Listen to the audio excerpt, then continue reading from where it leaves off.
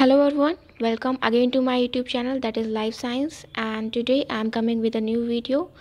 And today we will discuss about MSc Botany Entrance Examination 2022. And if you are a student who are preparing for MSc Botany Entrance Examination 2022, so what thing you keep in mind that you will crack your MSc Botany Entrance Examination. And so here I am giving you some tips and tricks and also so many suggestions. So let's just start it. First thing, I'm discuss that which things you keep in mind if you are preparing for MSc Botany Entrance Examination. तो first जो भी students 2022 के लिए prepare कर रहे हैं उनके किन किन बातों का ध्यान रखना चाहिए, आज मैं उसके बारे में बात करूँगी। तो सबसे पहले जो बच्चे एंट्रेंस के लिए सोचते हैं कि मुझे एमएससी बॉटनी का एंट्रेंस एग्जामिनेशन देना है, उसे क्रैक करना है ना, एमएससी में एडमिशन लेना है, तो फर्स्ट थिंग उनके दिमाग में जो आती है कि फाइनल ईयर में आ गए हैं और 2-3 मंथ्स रह गए हैं, तो हम just take a guide book और MCQ type of books and just prepare from that. तो वो डायरेक्टली एमसीक्यू पे आते हैं और वो थ्योरी पे उतना ना कंसंट्रेट करके डायरेक्टली एमसीक्यू पे आते हैं। तो उनके लिए जो प्रॉब्लम बहुत सारी फेस करनी पड़ जाती है, लाइक उनको बहुत ज़्यादा टेंशन हो जाता है कि उनके पास बहुत कम टाइम है, और डायरेक्टली जब स्विच करते हैं एमसीक्यू के ऊपर तो उन्हें बहुत सारे ऐसे क्वेश्चंस होते हैं जो वो सॉल्व नहीं कर पाते हैं। तो मैं यहाँ पे वही आपके साथ डिस्कस करूँगी कि आप क्या ऐसा किन किन बातों का ऐसा ध्यान रखें कि जिससे आप अगर एंट्रेंस की तैयारी कर रहे हैं तो आपको कोई भी प्रॉब्लम फेस करने की ज़रूरत नहीं पड़ेगी। तो जो सबसे पहला डिस्कशन होगा वो इसी के ऊपर होगा। तो first topic is okay, then जो प्रिपरेशन का हमारा फर्स्ट पॉइंट होना चाहिए, हमें डायरेक्टली स्विच नहीं करना है on MCQ. First you have to clear all your BSc syllabus, right. अगर आपका बीएससी सिलेबस स्ट्रॉन्ग है, इज़ लाइक आपका जो भी बॉटनी का सिलेबस था बीएससी में, फर्स्ट तो आप उसको क्लियर करिए। अगर आपका थ्योरेटिकल बेस जो है वो अगर स्ट्रॉन्ग हो गया है तो आपको एमसीक्यू में एक भी प्रॉब्लम नहीं आने वाली है, राइट। तो आप सबसे पहले जो भी आपका सिलेबस है उसे आप क्लियर करिए।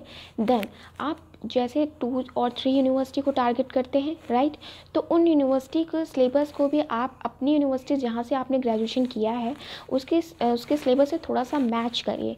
अगर कुछ एक्स्ट्रा उस यूनिवर्सिटी में जिसके लिए आप प्रिपरेशन कर रहे हैं उसके सिलेबस में अगर थोड़ा सा भी डिफरेंट है, लाइक कुछ अदर एग्जाम्पल्स दिए हुए हैं या फिर वहाँ पर कुछ अलग स्पीसीज़ पढ़ाई गई है, तो आप उसको भी प्रिपेयर कर लीजिए। क्योंकि अगर आप उस यूनिवर्सिटी के लिए प्रिपेयर करें तो ज़रूरी है कि उस यूनिवर्सिटी के सिलेबस के अकॉर्डिंग ही पेपर आपके लिए बनाया जाएगा, राइट। तो सबसे पहले आप सिलेबस को अच्छे से क्लियर कर लीजिए। कोई भी टॉपिक ऐसा ना हो जो आपको नहीं आता है, क्योंकि हर टॉपिक जो है वो खुद में इम्पॉर्टेंट है। सभी टॉपिक से क्वेश्चन आने वाले हैं। अभी मैं आपको कुछ ऐसे टॉपिक बताऊंगी जहाँ से मोस्ट ऑफ द क्वेश्चन आते हैं। सेकेंड थिंग, जो भी तैयारी करने जा रहे हैं एंट्रेंस एग्जामिनेशन के लिए, उनका जो बेस्ट टाइम है कि आप कब अपनी प्रिपरेशन स्टार्ट कर सकते हैं, तो वो आपका जब आप फर्स्ट टाइम एडमिशन लेते हैं ड्यूरिंग ग्रेजुएशन, तो आपको उतना नॉलेज नहीं रहता है कि आप आगे क्या करोगे, या फिर शायद आप अपने उस टाइम अपने प्रोफेसर से थोड़ा सा डिस्कस करते हो, उन्हें देखते हो, उन्हें समझते हो, उस वक्त आपको इतना नहीं समझ में आता है कि हमें एंट्रेंस के प्रिपरेशन करते हैं। लेकिन कुछ स्टूडेंट होते हैं जो शायद फर्स्ट ईयर से प्रिपरेशन स्टार्ट कर देते हैं, बट मैं उन स्टूडेंट्स की बात कर रही हूँ जो अपनी प्रिपरेशन स्टार्ट नहीं करते हैं ड्यूरिंग योर फर्स्ट ईयर। सो वो स्टूडेंट को हम जाने देते हैं। तो पहले आप अपनी खुद में फील कीजिए कि जब आप प्रोफेसर या फिर किसी रिसर्चर या फिर किसी साइंटिस्ट को देखते हैं तो क्या आपको भी मन करता है कि आप वैसा कुछ करना चाहते हैं, आप भी कुछ रिसर्च करना चाहते हैं या फिर आप भी प्रोफेसर बनना चाहते हैं। तो फिर आप सेकेंड ईयर से आपको ये चीज़ें समझ में आने लगती हैं। तो जो बेस्ट टाइम है प्रिपरेशन का एमएससी बॉटनी वो सेकेंड ईयर, क्योंकि जो सेकेंड ईयर का हमारा सिलेबस होता है वो भी थोड़ा सा स्ट्रॉन्ग हो जाता है और फर्स्ट ईयर के कंपैरेटिवली। तो जो बेस्ट टाइम है वो सेकेंड ईयर हुआ, राइट। तो आप सेकेंड ईयर से अपनी प्रिपरेशन स्टार्ट कर सकते हैं। लाइक आप कुछ भी जो भी सिलेबस है उसके साथ साथ ही आप MCQ की तैयारी करना स्टार्ट करें। जैसे लाइक आप कोई टॉपिक पढ़ रहे हैं तो उसी टॉपिक से रिलेटेड जो भी आपको एंट्रेंस में एग्जामिनेशन में आ सकते हो उन क्वेश्चन की प्रिपरेशन करिए। मैं आपको कुछ बुक्स भी अभी सजेस्ट करूँगी जो कि अकॉर्डिंग टू योर सिलेबस होता है। आप जैसे किसी सिलेबस का कोई टॉपिक या कोई चैप्टर प्रिपेयर कर रहे हैं तो उससे रिलेटेड आप डायरेक्टली आकर के MCQ प्रिपेयर कर ली। तो उससे क्या होगा कि आप 2 और 3 बुक्स को ज़रूर रिवाइज़ कर लेंगे, 2-3 बार रिवाइज़ कर लेंगे आपके एंट्रेंस एग्जामिनेशन होने से पहले। Third thing is the revision. बहुत सारे ऐसे स्टूडेंट्स होते हैं जो सोचते हैं कि सिर्फ हमें थ्योरी को ही रिवीजन करना चाहिए।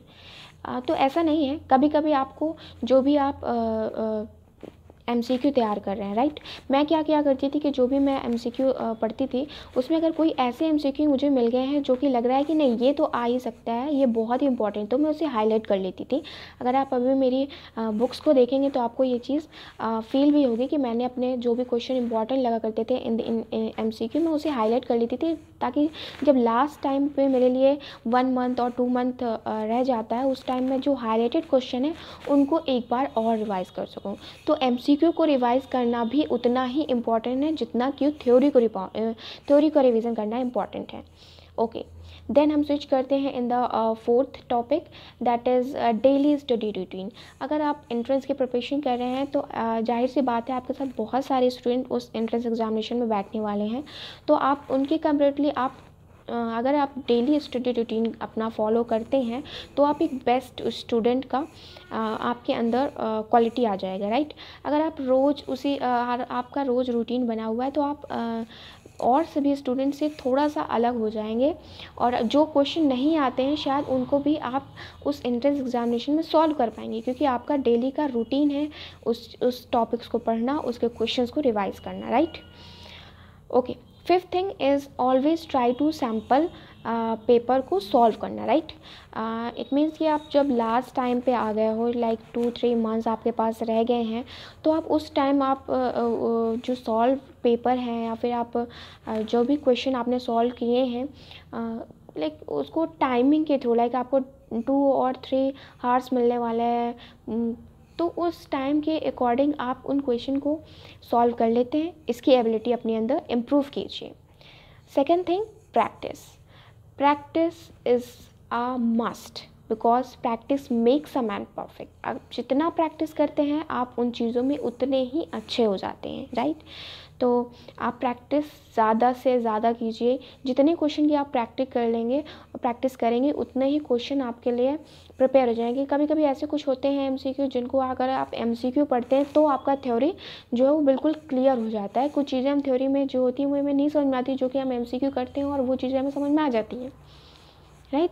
तो अब ये जो मैंने कुछ आपको टिप्स एंड ट्रिक्स दिए हैं, कुछ सजेस्ट किया है, अगर आपको अच्छे लगे हैं तो please subscribe to my channel.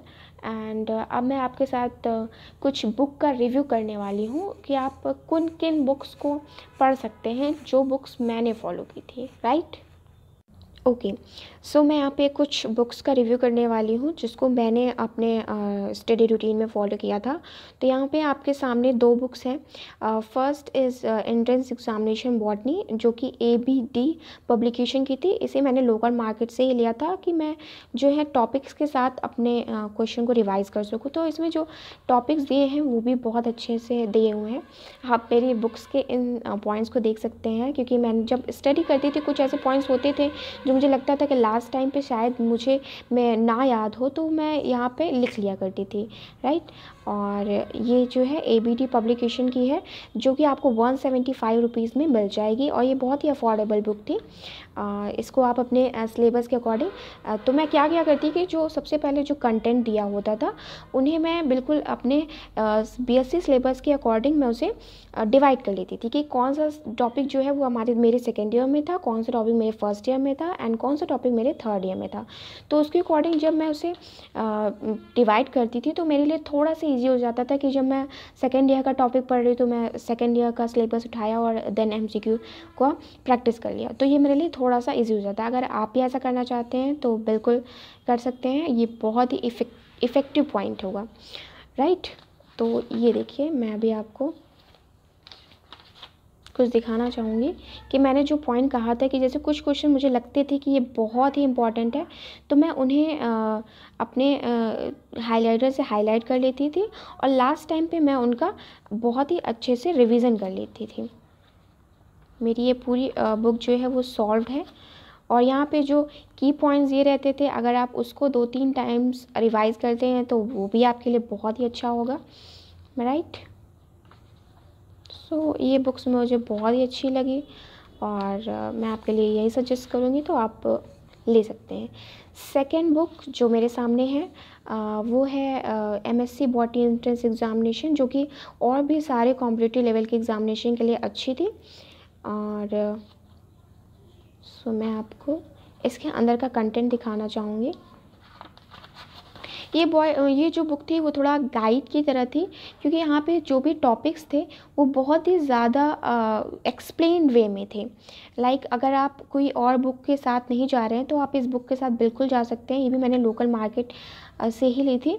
और ये जो बुक थी इसमें सभी टॉपिक्स के थ्योरेटिकल बेस भी बहुत ज़्यादा एक्सप्लेन वे में थे, और उसके बाद उसके अकॉर्डिंग जो है वो क्वेश्चंस भी हुआ करते थे। तो मैं यही किया करती थी कि मैं नॉर्मली पहले सिलेबस को पढ़ना एंड देन MCQ को रिवाइज़ करना, ये मेरे लिए बेस्ट होता था। देख सकते हैं आप इस बुक्स में कितना ज़्यादा ब्रॉड वे में ये सारी चीज़ें दी हुई हैं, राइट। तो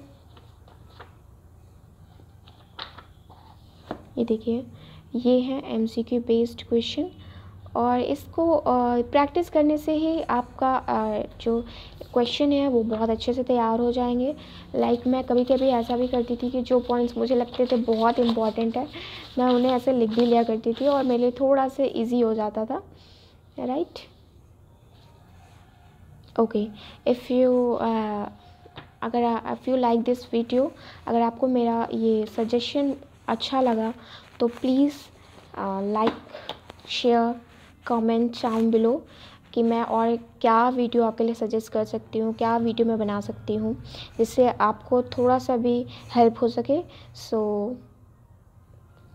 please subscribe to my channel and hit the bell icon for more update. Thank you so much.